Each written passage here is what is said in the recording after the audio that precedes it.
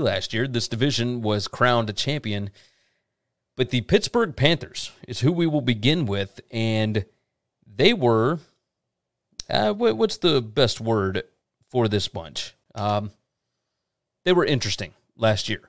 Their stats were basically a top 10 team all year, which makes that loss to Western Michigan, who ended up a 7-5 team, all that much more perplexing, right? This was a strange situation. They went 11-3 last year. Post-game win expectancy said that they were about 10.38 and 2.62, which, yeah, makes sense. And that's regular season. So obviously, I'm interested in this. This team, PPA margin number 6 last year. Net points per drive, they were number 14. Total plays per game was number 11. So this was an up-tempo offense that really got after it. Number 22 in turnover margin, so they did a good job of taking the ball away from the other team and also not turning it over themselves. There are a lot of changes here. A lot of changes. Obviously, you lose Kenny Pickett, you lose Jordan Addison, you lose Cam Bright, Lucas Kroll, the tight end. Let's move on to the offense. Let's talk about the offense first. New offensive coordinator Frank Cignetti Jr., he was the OC at Boston College. He replaces Mark Whipple. At Boston College, they were running very pro-style kind of stuff, not exactly what Whipple was doing. You're bringing back only 56% of the offense. Maybe that's good if you're going to be bringing in a new guy to run this thing.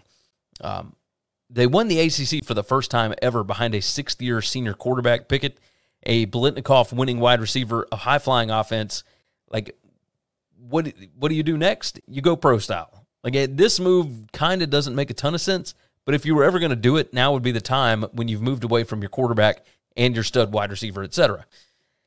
Looking at it, the entire offensive line and tight end starters, etc., are back. Skill players are all new. The quarterback Slovis joins. Running back room has plenty of experience.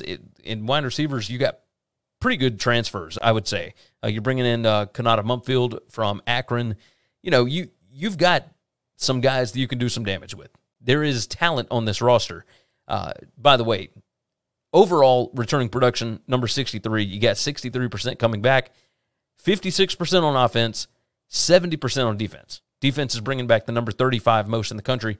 And when you look at roster strength, and this is via our buddy's CFB Winning Edge, Pittsburgh number 23 in roster strength, number 12 on defense, number 43 on offense.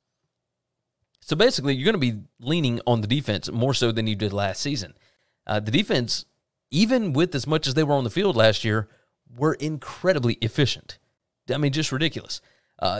Looking at the defense on that side, this was a Nard Dog masterpiece last year. They kept the defense efficient while having to defend the number 110 most plays in the country.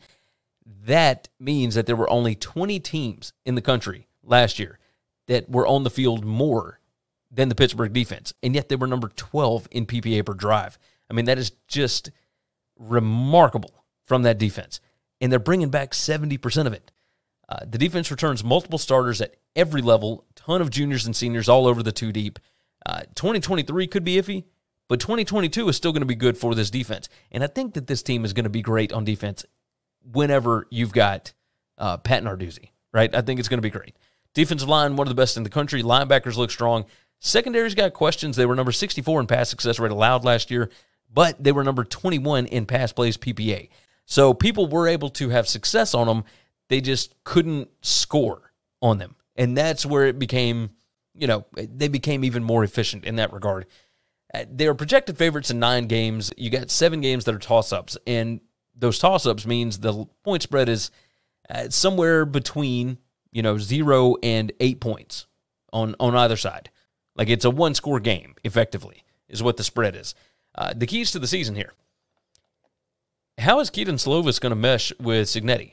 Like, a wide receiver Mumfield could be a star here if they don't get too conservative, which is something that we've seen Narduzzi do.